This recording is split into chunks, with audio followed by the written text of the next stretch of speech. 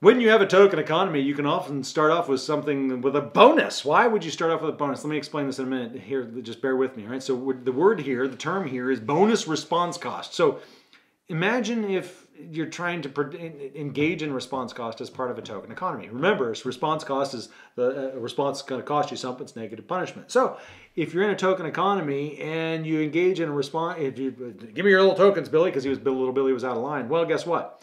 If little Billy hadn't earned any tokens, he's got nothing to give you. Therefore, it's not going to have any effect on the behavior. So you start off with a bonus, right? So little Billy, here are 25 tokens. This is how you start the program, right? So now little Billy's starting his token economy, and if he engages in inappropriate behavior, you got something to take away. So you start off with a bonus. My teachers used to do this with me with little tick marks on the board. They would put 5 tick marks on the board. And if the class, it was a group contingency, so if the class, we were getting out of line, somebody in the class did something inappropriate, they'd erase one of those tick marks.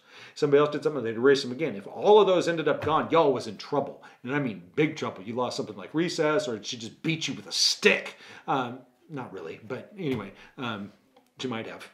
I can't really tell you. That's why I sit here like this all the time. I'm afraid of sticks. Anyway, so bonus response costs. You give the people a bonus just so you can take it away if need be.